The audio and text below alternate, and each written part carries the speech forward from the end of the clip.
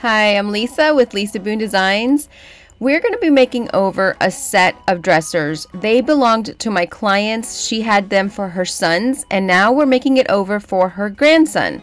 This one had a little bit more wear and tear than the tall chest, but nothing that was impossible or crazy. They were actually in great condition considering that they were 50 years old. So I take my carbide scraper and I start with that because it just helps minimize the sanding, especially when you have veneer on top. I'm using my orbital sander to get the rest of it, and then I change discs to a finer grit to get the rest of it, and that just helps you to get a nice smooth top.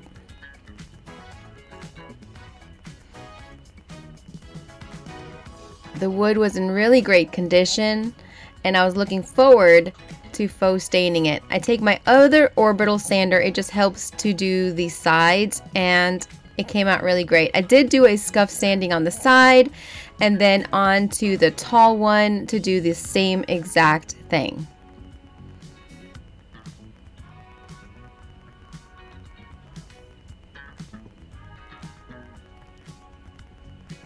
This one had a chip right there. So this is my little hack. I did this actually in my house with the crown molding.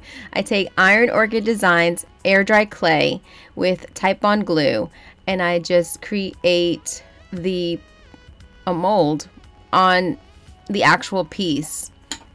Because it was small enough, it was just easy to do it that way. Then I clean it with vinegar, soap, and water.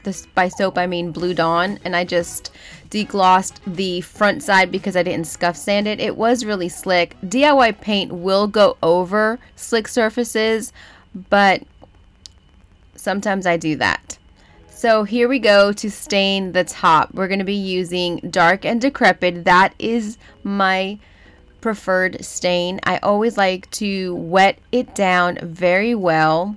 I just feel like I have a little bit more control. I'd rather do a couple coats than get it too dark. And so I'm applying it with my blue sponge applicator, and it just makes it go really easily. And I did wet down my Dark and Decrepit in my bowl before as well.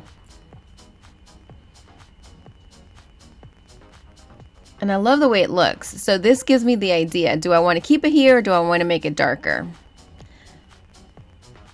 I always wait until it dries to decide. And next we're going to start painting the piece. She wanted a gray, so I chose a medium toned gray, a neutral gray, Letterpress Grey. I'm using my S30 Klingon brush. I always wet it beforehand and then start painting. Your first coat on a surface like this is going to be a bit scratchy, and that's okay. Don't go for perfection. Just get the paint on there and don't overbrush it because you can pull up the paint. It's better to do a light coat. And so here's what it looks like after the first coat, and you can see that it starts drying very quickly and the color starts dulling down a little bit. So now I want to go ahead and add my second coat for the top and see how beautiful it turns out. You can actually get it really dark, like a dark walnut. It's always a good idea to sand down your top coat. You could have dust particles, but here I used a lot of water and it just opens up those fibers, and I want to get a smooth top coat. So I want to go ahead and sand it down. You can use a fine grit sanding disc or sanding sponge. I'm using packing paper. You could also use a paper bag. You wouldn't believe the difference that it makes. It really does. It makes it nice and smooth. I didn't rinse out my brush, so it got hard. That's the beauty of DIY paint. I was able to just quickly get it back, and you could also apply some water to it. Your second coat is going to make it look beautiful. I don't know why my cats like to play in my furniture. The dogs, the cats, it's just never ending. Busted girl. It was just nonstop for days. They were just playing all over. So now it's time to sand down the Iron Orchid Design Air Dry Clay. Yes, you can sand it. That's the beautiful thing about it once it's dried. And now I go ahead and I paint the tall chest, one coat, and it also turned out so beautiful.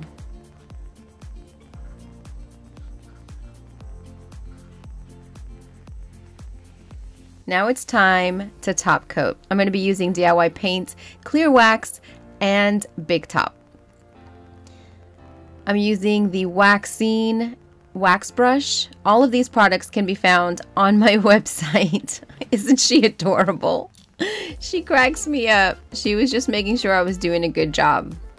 So you want to make sure that you don't get those little concentrated pieces of wax, like wax boogers. Like, you want to make sure that you get that off, wipe it off, because that will look nasty once it's dried.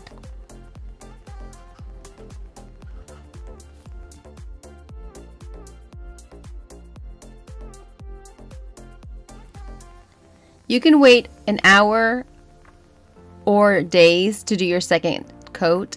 And so I wanted to add some black wax to add some just grunge and make the details pop for this piece. Then I went ahead and I did a top coat of Big Top. I actually did 2 coats of Big Top, and then I also did 2 coats of wax on that top.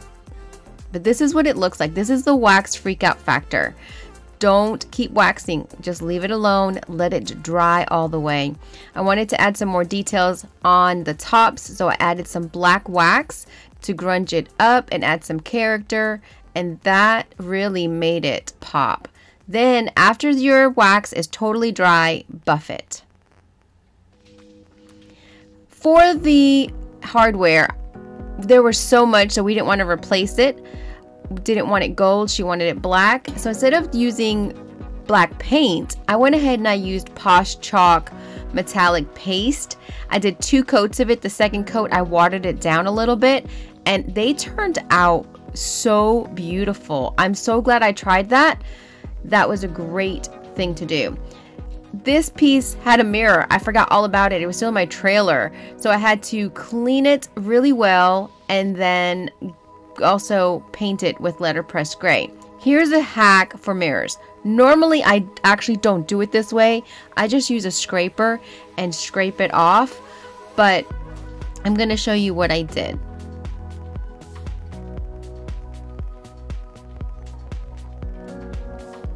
Get it nice and dry, and then put decking cards because they're waxed, and so you can paint and wax, and after you're done, remove them. Such a easy little hack. You can pick up cards at a thrift store or the dollar store and save them for painting.